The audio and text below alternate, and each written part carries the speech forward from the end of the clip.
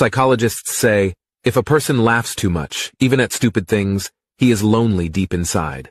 2. If a person sleeps a lot, he is sad. 3. If a person speaks less but speaks fast, he keeps secrets. 4. If someone can't cry, he is weak. 5.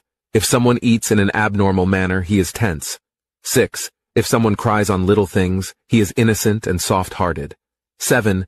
If someone becomes angry over silly or petty small things, it means he needs love. Try to understand people more. When a bird is alive, it eats ants. When the bird is dead, ants eats the bird. Time and circumstances can change at any time. That's why you don't devalue or hurt anyone in life, because you may be powerful today, but remember, time is more powerful than you. One tree makes a million matchstick, but only one matchstick is needed to burn a million trees.